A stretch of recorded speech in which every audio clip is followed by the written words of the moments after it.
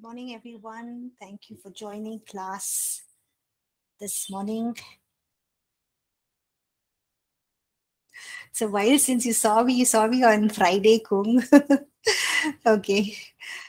I know. That's been a long time now. Yeah. Okay, so good morning, everyone. Good to see all of you. Welcome to class. Can one of you please lead us in prayer, please? Anyone like to lead us in prayer?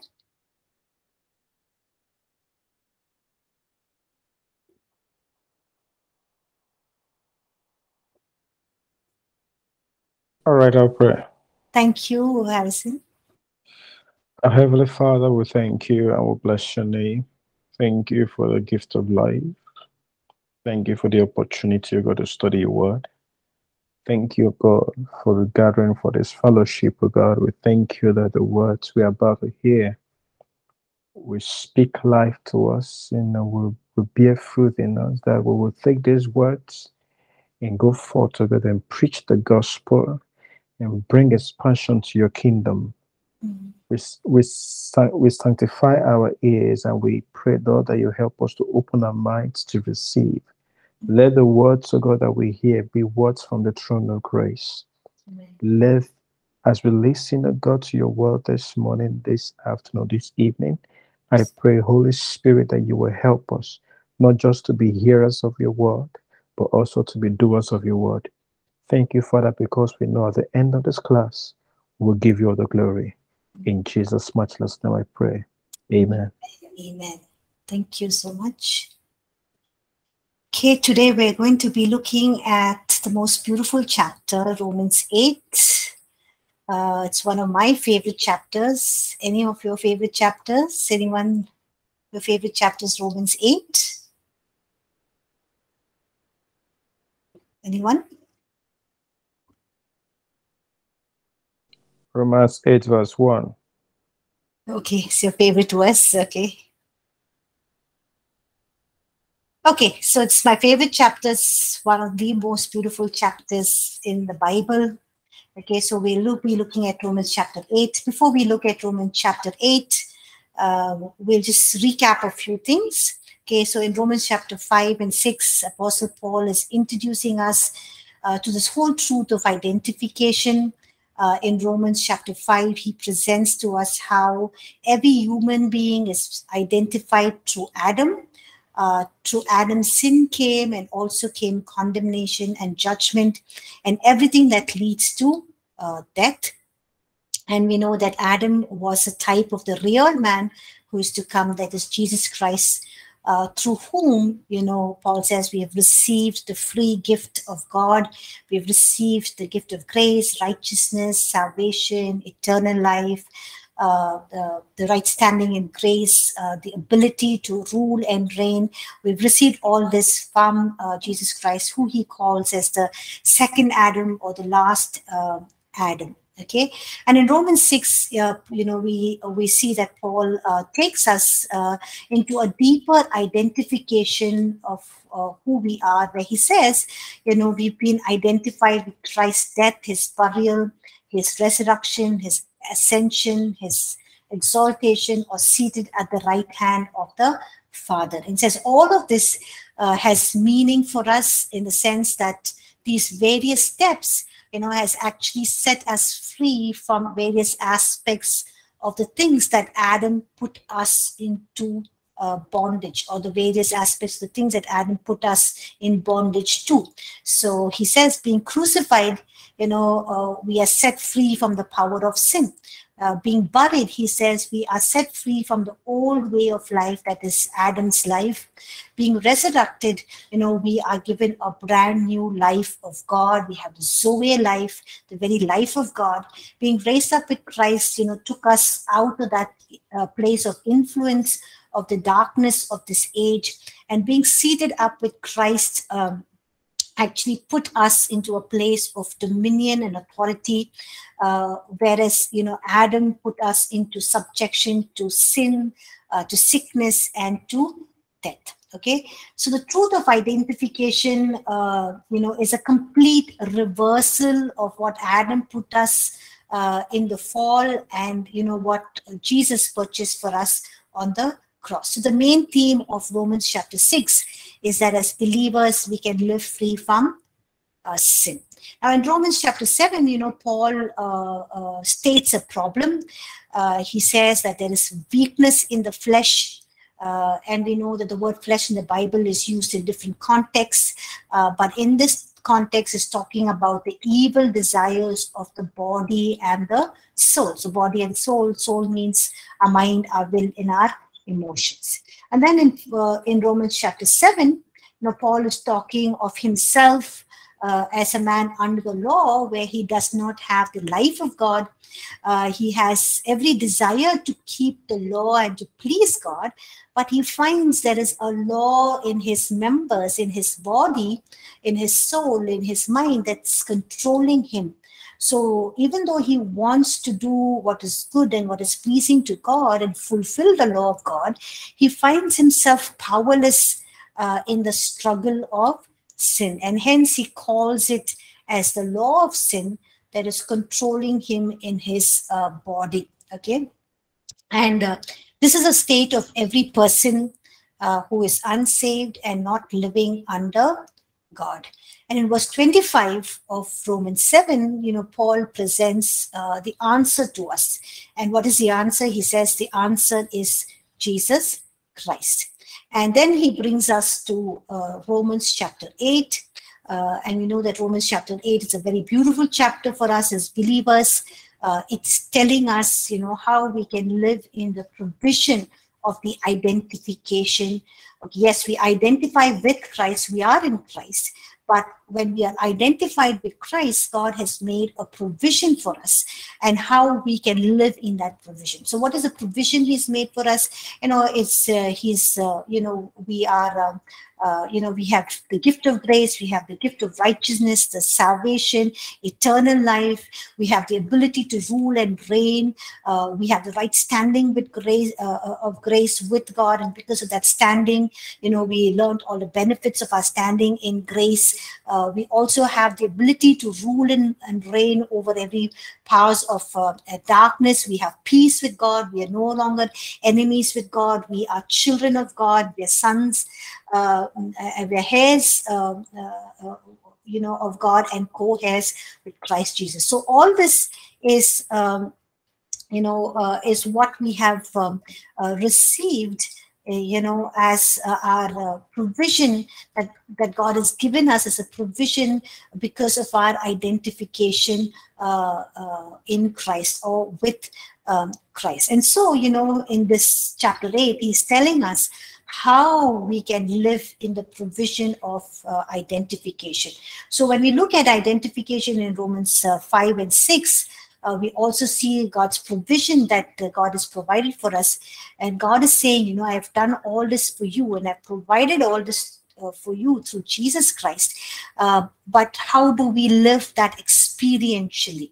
How do we walk in this experientially? And Romans chapter 8, Paul tells us how we can walk in this experientially. Okay, so that's a brief recap and a background to Romans chapter 8.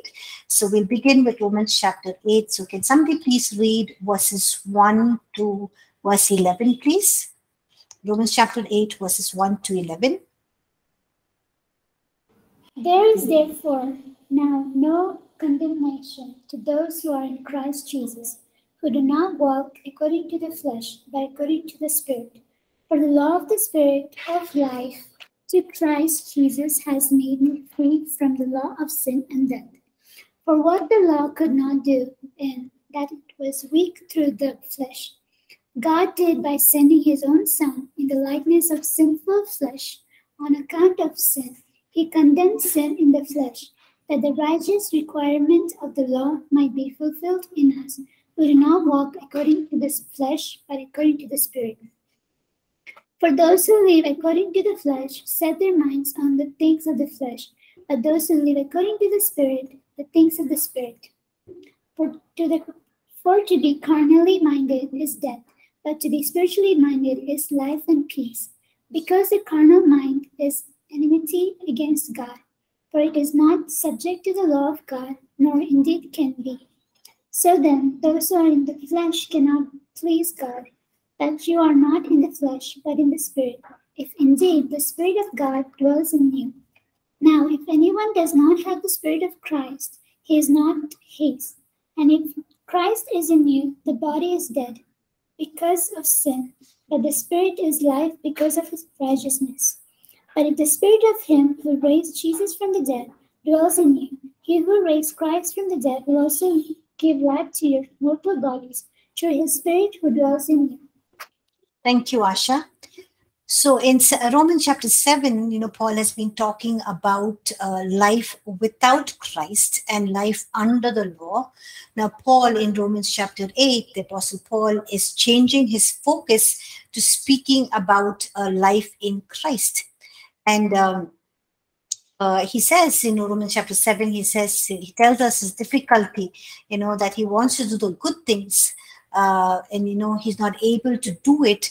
And so he's talking here about how we can experientially walk in the provision that God has made based on our identification in Christ Jesus. Okay, so he says that he's finding it difficult to do the good things he wants to do. So how does he make this shift? And he's talking about this in Romans chapter 8. In verse 1, he says, therefore, there is now no condemnation for those who are in Christ Jesus, who do not walk according to the flesh, but according to the Spirit. Okay. Now, in these verses, Paul is talking to those who are in Christ Jesus, which means he's talking to believers. So he says, for those who are in Christ Jesus, there is no condemnation. There is no accusation. There is no charge that is brought against them or can be held up against them or against us as believers. We are totally free from every condemnation. Now, Paul is, he knows what it means to feel condemned, because under the law, Paul felt completely condemned. How do we know this? We get this sense when we read Romans chapter 7, where he says, oh, wretched man that I am. Okay, so he feels condemned under the law, but when he starts this whole chapter where he's shifting his focus from the law to focusing on Jesus Christ and life in the Spirit or life in Christ Jesus, he's saying there is no condemnation. And for him, this word, there is no condemnation, means a great it has great meaning. It makes a world of a difference for him because, under the law, he's feeling so condemned, because he says, oh, wretched man that I am. I want to do what is good, but I'm not able to do what I want to do. I do not do what I don't want to do. I do it. And, I'm not able to keep the law. I'm not able to please God.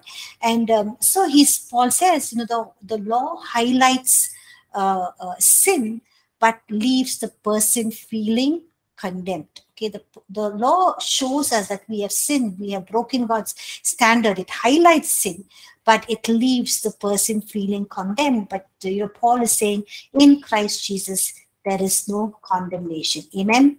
Okay, but he says when we come in Christ, we are completely free from these feelings of condemnations. Life in Christ sets us free from all condemnation. So as believers, we should not live under any guilt or condemnation. We are free from it. If a believer is, feeling condemned all the time, they have actually not understood their life in Christ. We can hear sometimes believers praying, oh God, I'm such a sinner, I've done this, I have done that, before I came to know you, I was this, I was that, and all of that. Yes, that's the truth, but we moved on from there. We focus on who we are in Christ now. We focus on our blessings. So if believers are constantly feeling condemned all the time, they've actually in one way not understood their life in Christ, and they're still living their life under the Old Testament, under the law mentality. under sin mentality. And that is why they're always feeling, judged, condemned, or accused. But when we understand who we are in Christ, when we understand our life in Christ, we know that there is no condemnation. And he says these people who are in Christ, he says that they do not walk according to the flesh, but according to the Spirit. Okay, he says there is no condemnation for those who are in Christ Jesus. And who don't have this condemnation? Those who do not walk according to the flesh, but according to the Spirit. Now, to walk, Paul often uses this phrase. We see this phrase he uses in Galatians. He says, walk in the Spirit. We also read this in Corinthians, where he says, walk in the faith. And he's basically saying how we need to live our lives, or how we need to conduct our lives. We do not walk, or we do not live, or we do not conduct ourselves according to the flesh. In accordance to means, in alignment with, or in subjection to the flesh. We do not live like this. But he says, we are not dictated or controlled by the flesh, but we are under the influence of the Spirit. So he says we're not, in accordance means we're not in alignment, or we're not in subjection to the flesh. We are not dictated or controlled by the flesh. We are not under the influence of the flesh. This is not how we live. But how do we live? He says this is how we live habitually. This is how life happens for us. We live in accordance, which means we live in alignment, we live in subjection, we live under the influence, or we live under the direction or the leading of the Spirit. Okay, so when we are in Christ, we are no longer in condemnation, but we are also not to be walking, in accordance to the flesh, but accordance to the Spirit. That means, in accordance means, we are in alignment, we are in subjection, we are under the influence, the direction, or the leading of the Holy Spirit. So in Galatians, when he's talking about walk in the Spirit, it means he's saying live in the Spirit, or live in alignment, in subjection to, and under the influence and the direction of the Holy Spirit, which is again, Galatians chapter 5, which is a very beautiful chapter where he lists out the deeds of the flesh and the deeds of the fruit of the Spirit. And in Ephesians 5, he also talks about living the Spirit-filled life. The same thing he talks about in Colossians chapter 3. So all these, Galatians 5, Ephesians 5, Colossians 3, all these are like parallel chapters. And he's reiterating, Apostle Paul is reiterating the same truth to different audiences, and he's bringing out different facets of the life of the Spirit. So we can study all of these references in parallel. But here in Romans chapter 8, he's saying walk according to the Spirit. Okay. In verse 2, he says what happens when we walk according to the Spirit. Verse 2, he says, for the law of the Spirit of life in Christ Jesus has made me free from the law of sin and death. Okay, so he says the law of the Spirit of life, and he's talking also of the law of the Spirit of sin and death. So he's talking about the law of the Spirit of life and the law of sin and death. And these are terms that he's already used earlier. We read in Romans chapter 7, verse 23, he says, but I see another law in my members, warring against the law of my mind and bringing me into captivity to the law of sin, which is in my members. So here he's referring to the law of sin in his members, which means members means in his body. And then he talks about the law of sin, which is the influence that controls, or the dominion of sin. And so the word law repeats in verse 25. Again, he's spoken about it in verse 23 of chapter 7.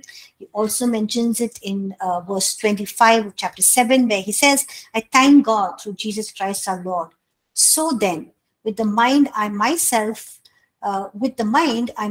serve the law of God, but with the flesh the law of sin. So again, we see here he's presenting the law of of God. He's presenting the law of sin, and so he's saying that our flesh is subject to the law of sin. In Romans chapter 7 verse 25, he's saying that the flesh is subject to the law of sin, which means it is subject to the control, to the dominion, to the influence of sin, and the natural evil desires of his soul and body is controlled by sin. And Romans chapter 8 verse 2, he's here talking about the law of the spirit of life. He's already spoken about the law of sin. We see that in chapter 7, law of death. We've also seen that in chapter 7. Now he's talking of the law of the spirit of life. And when he's mentioning the law of the spirit of life, he's not referring to the Old Testament law, but when he's talking about the law of the spirit of life, it means the control, the dominion, the influence of the spirit of life. So the word law here basically means the control, the dominion, the influence of the spirit of life. And notice the Holy Spirit here is referred to as the spirit of life. So what Paul is saying here is very intentional. He's saying that the law of sin produces death, but the law of the spirit of life is giving me life. Can we say an amen to that? The law of sin produces death in us, death in our in the members of our body, but the law of the spirit of life, that is a Holy Spirit who's dwelling in us, indwelling in us, who infills us, is giving me life, is giving you life. So the control, the dominion, the influence of the spirit of life, sets me free from the control, the dominion, the influence of sin. What sin is producing death in my body. So sin is producing death, both spiritual and physical death. Also it's producing, I said death, remember the last class I said death also refers to decay, to corruption. Body is decaying, it's being corrupted, and then we experience physical death and ultimately spiritual death. But the spirit of life is setting us free from the control, the dominion, the influence of sin and death. Amen.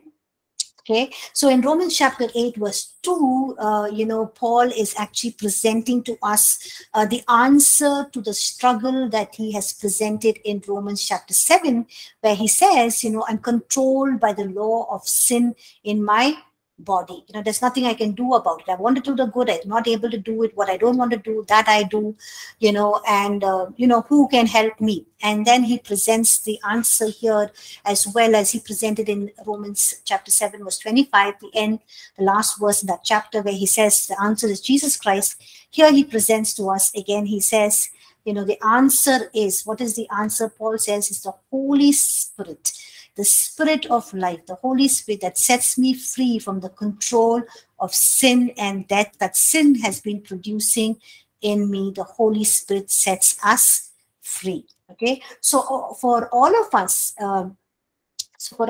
who are in Christ, there is no condemnation.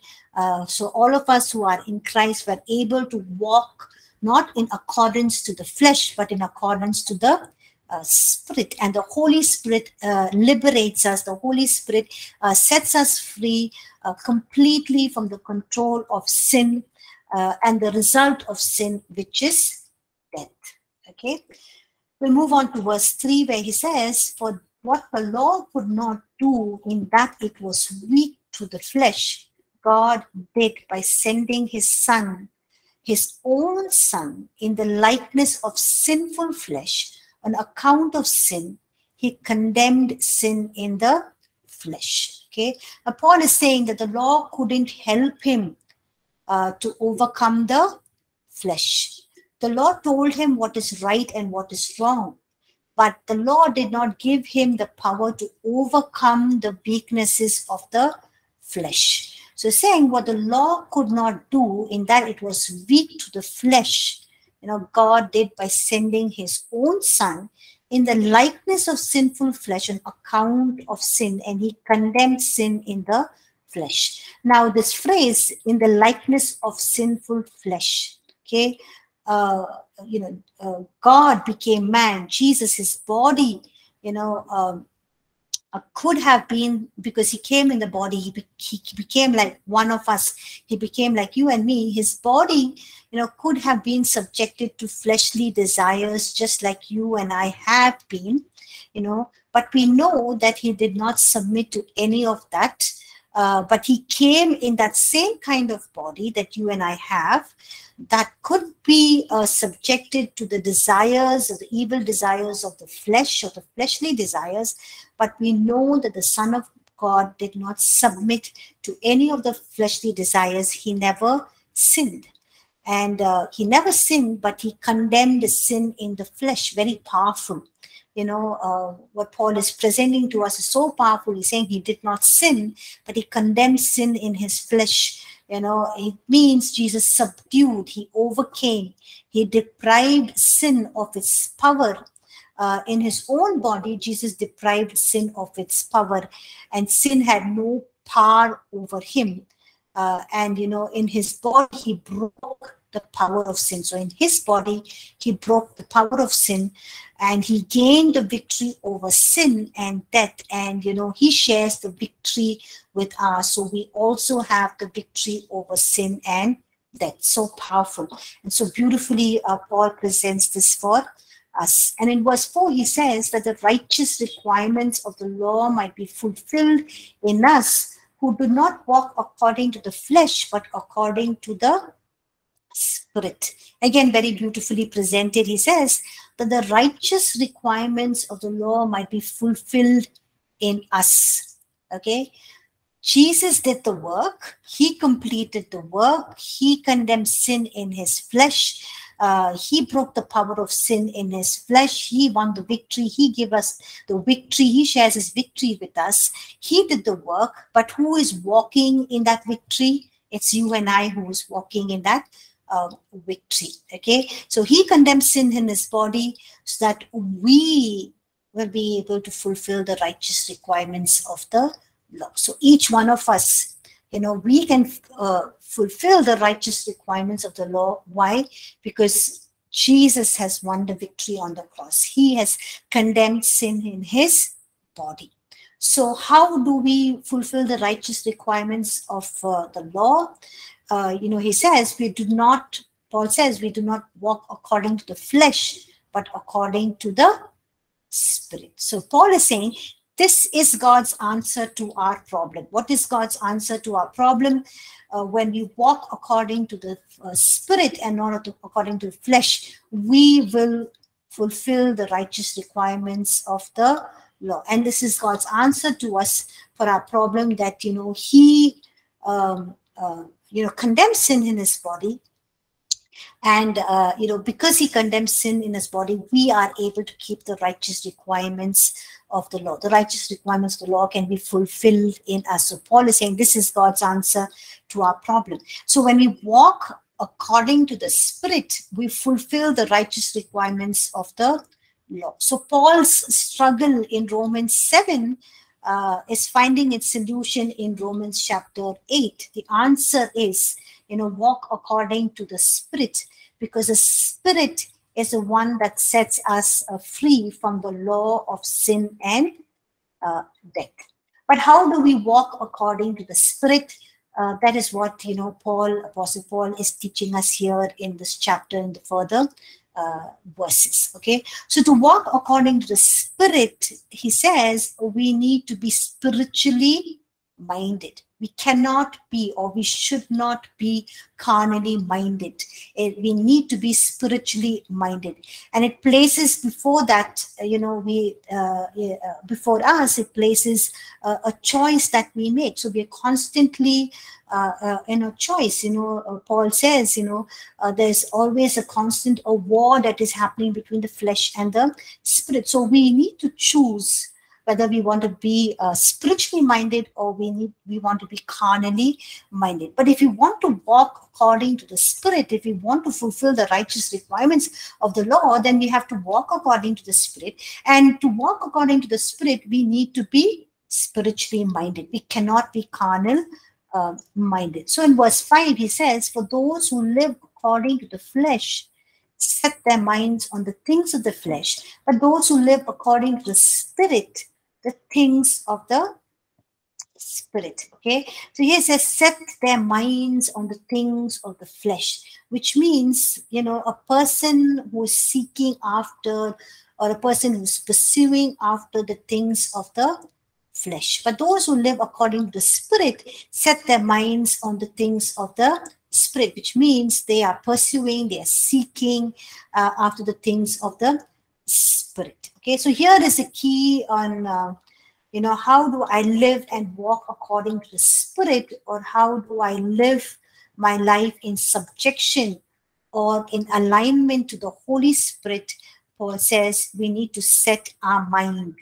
Set our mind means, you know, we need to, our seeking, our thinking, our pursuing, our affections, our desires should all be set on the things of the Spirit. And we consciously need to make the shift from setting our minds on the things of the flesh to setting our minds on the things of the Spirit.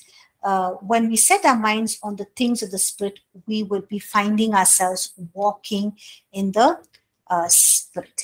And we read in, you know, when we look at Romans chapter 12, you know, we see that Paul comes back to the same point where he says, do not be conformed to this world, but be transformed by the renewing of your mind. So our minds need to be changed to think spiritually, to think spiritual things. So, so practically, you know, how do we set our minds on the things of the Spirit? You know, one way that we can do to set our minds on the things of the Spirit is we need to think aligned to the Word of God every day of our life, in every aspect of our life, in every choice that we make day in and day out. So, for example, you know, if we are going to work, you know, we are working in an office. You know, people go to work for different reasons, you know, but the basic reason is, you know, we go to earn money so that we can take care of our basic necessities. But people also work because they want to grow professionally. They want to enhance their skills, which is very good.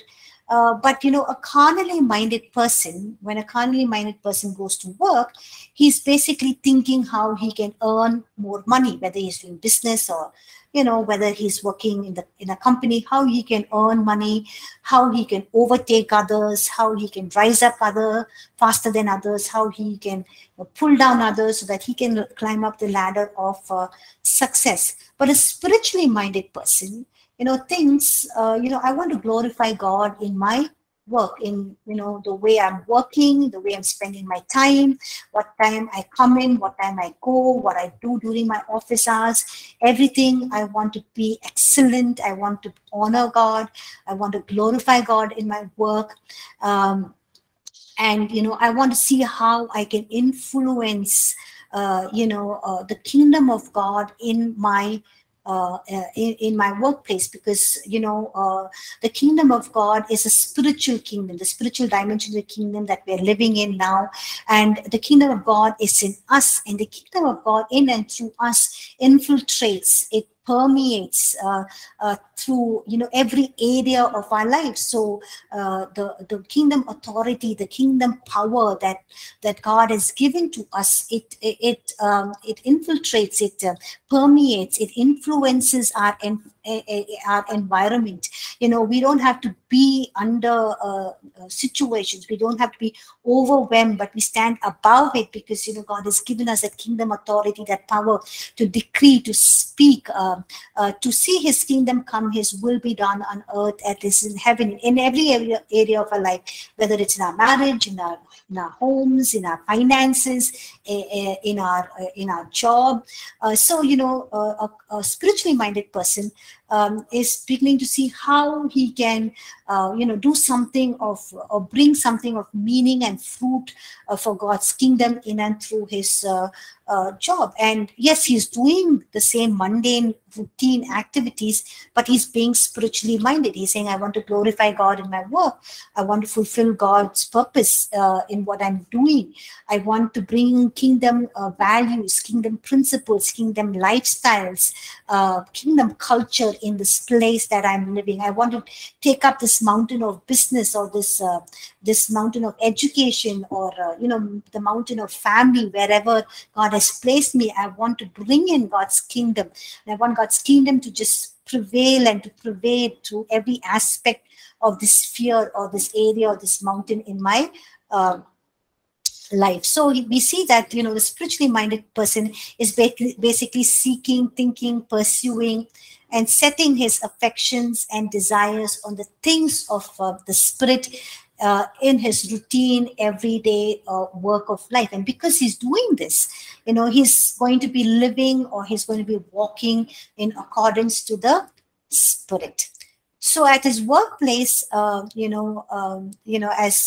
he sees people doing different things, manipulating, fighting with each other, pushing down others, gossiping, backbiting, he's not hassled about, how to, climb up the ladder of success to get to the top.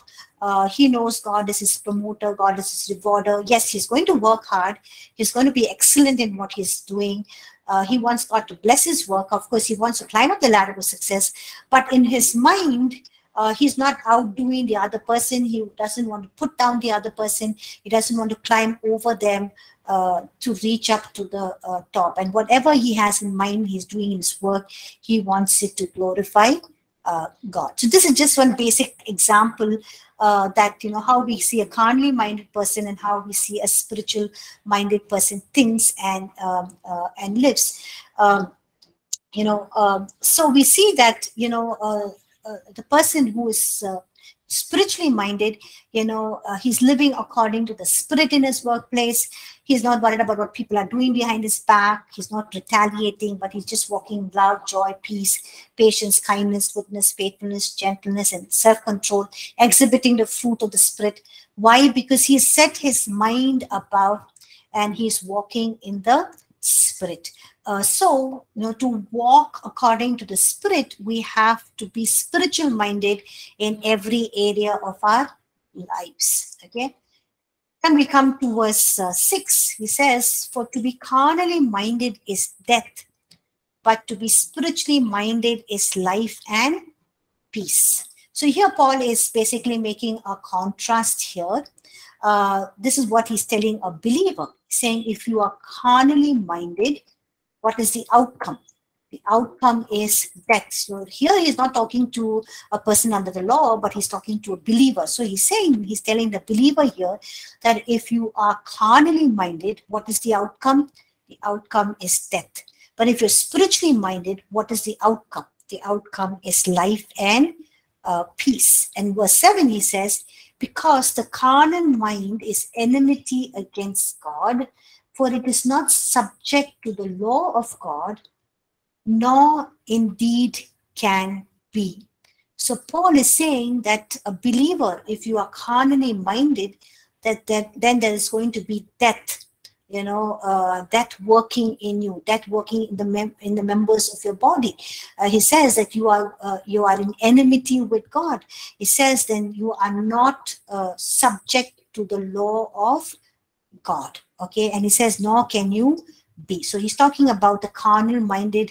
What is the result of a carnal minded person? He's in enmity against God. Death is going to be working in the members of his body. And he says that, the person is not subject to the law of God.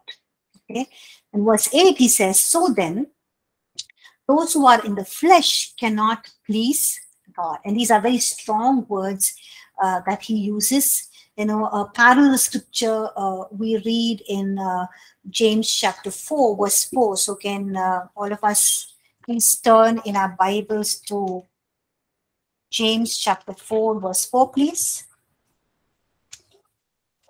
Can somebody read James chapter 4, verse 4?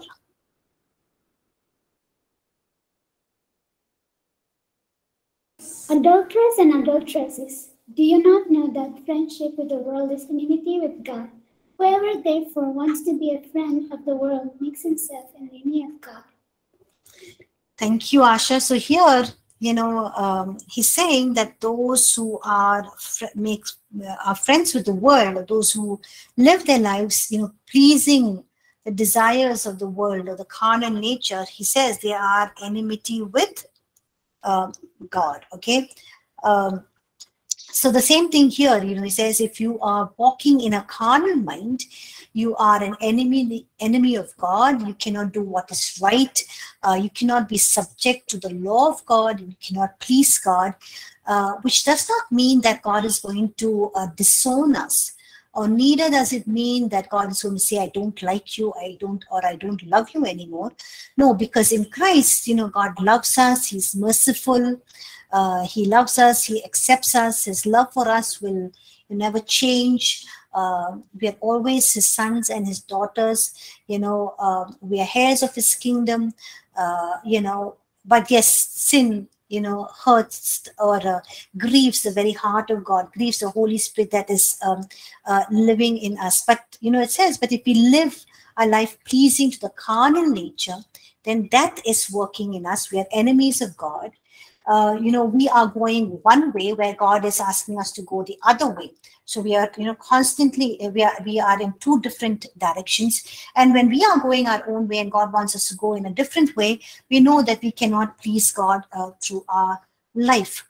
Now, we can ask or we can think, why is it when, God has made all these wonderful provisions that we looked at in chapter 5 and 6 and chapter 7, the wonderful provisions that God has made for us as because of the truth of our identification or because of our identification in Christ, when God has made all of these provisions, which I also mentioned in the beginning of this class, why is it that so many believers are, still living such defeated lives? Why is there still death at work in them?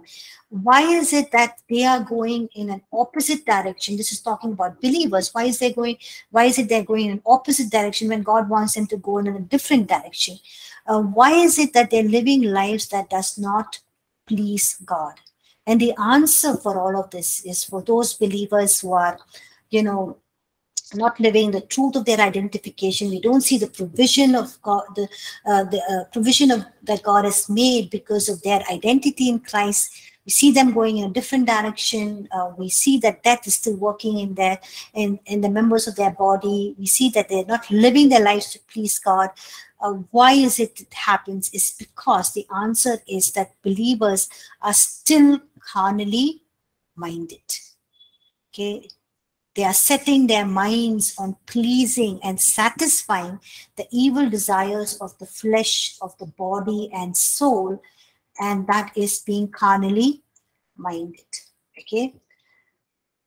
And this is actually more important for them than setting their minds on the things of their spirit. They're enjoying, feeding their carnal nature. They're enjoying pleasing and satisfying the evil desires of the flesh, than setting their minds on the things of the spirit. So we need to ask ourselves, what are we thinking, desiring, and pursuing? Where is our thoughts? Where is our desires? Where is what we are pursuing? Are we thinking, desiring, and pursuing the things of the flesh? Then we are carnally minded. Or are we thinking, pursuing, and desiring the things of the spirit? When we do, we are spirit minded. We are setting our minds on things of the spirit. Okay, so the believer's life is thinking, desiring, and constantly pursuing the things of the spirit. Paul says the believer will enjoy a life of peace. So if you're saying well, there's no peace in my life, then you need to ask you this question. What are you thinking, desiring, and pursuing? Is it thinking, desiring, pursuing the things of the flesh, the evil desires, the carnal nature, or the things of the spirit? Okay, so if you are pursuing the things of the spirit, he says the believer will enjoy a life of peace. He will be friends of God, and he will please God. But if my thinking, my desiring, and my pursuing is how I can desire the evil desires of my flesh as a believer, then I will just see death at work in me. Okay, there will be brokenness, pain, depression, fear, anxiety, every kind of sickness, pain. That's just because we are so focused on seeking, desiring, and pleasing the evil desires of our flesh. So important for us, to move, to make that shift from being carnally minded to being spiritually minded. And we need to get our fellow believers from making that transition, from making that shift from being carnally minded to being spiritually minded. Otherwise, all that God has done for us on the cross, all the wonderful promises and blessings that he's given to us, everything will just be in this book. It'll just be in our Bible, and, we won't be able to experience anything, or, and all of these things will just be like words to us. It will just be like, oh, I can't do it. Sin is there in my body. I don't believe that. And we'll come to that state. So we need to pursue to be spiritually minded and not carnal minded. Verse 9, he says, but you are not in the flesh, but in the spirit, if indeed the Spirit of God dwells in you. Now, if anyone does not have the Spirit of Christ, he is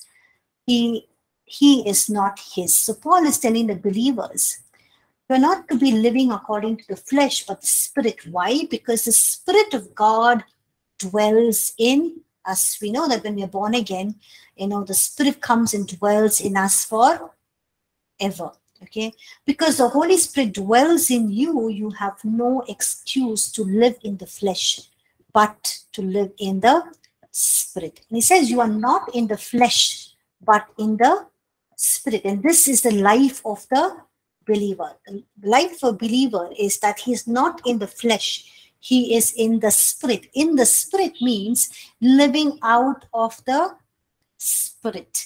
A nice analogy that we can use is that of a fish living in water.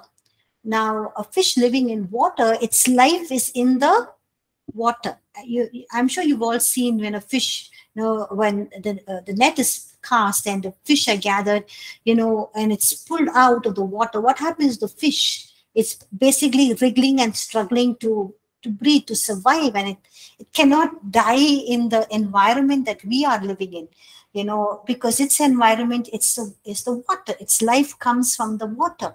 Likewise, we believers need to live in the Spirit. We need to be in that Spirit. That is the environment that gives us life. That is the environment that can help us to live, not carnally minded, but spiritually minded. So how is this possible? How can a believer live spiritually minded? How can he live in the Spirit? It's possible because of the Spirit of God who's indwelling in me, the Spirit of God who lives in me. And because the Spirit of God, because the Spirit of God, which is the Holy Spirit, is called the Spirit of life, because the Spirit of life is living in me. My life is coming from the Holy Spirit who's living in me, because he's a Spirit of life. He gives life. So our life, our existence, our strength is drawn out from the Spirit of God that is dwelling in me. Just like, the existence of a fish is drawn out of the water that it is living in. So my life is coming from the Spirit of God, who is also the Spirit of life, who is the giver of life. Okay, verse 10 says, and if Christ is in you, the body is dead because of sin, but but the Spirit is life because of righteousness. So in verse 7, he says, the Spirit of Christ is in you. Verse 10, he says, Christ is in you. And here we see a title for the Holy Spirit. He's calling it as a Spirit of Christ. Okay, the Spirit of Christ. It means all who are in Christ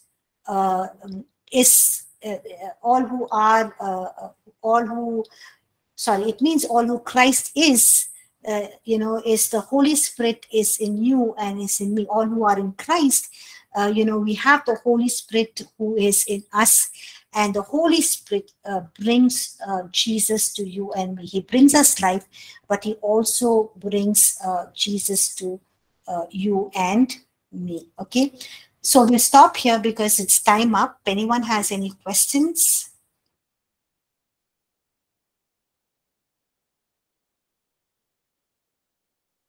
Anyone has any questions?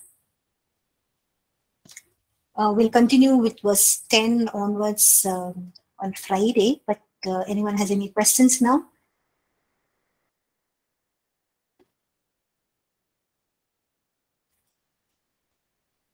Okay, see you all on Friday then. Thank you all for joining class. Have a blessed day. And, please read Romans chapter 8. Take hold of what the provisions God has made for us based on our truth of our identification and what the Holy Spirit can do in us, and speak the life of God into your life, into your circumstances, into your situation. Okay, thank you, everyone.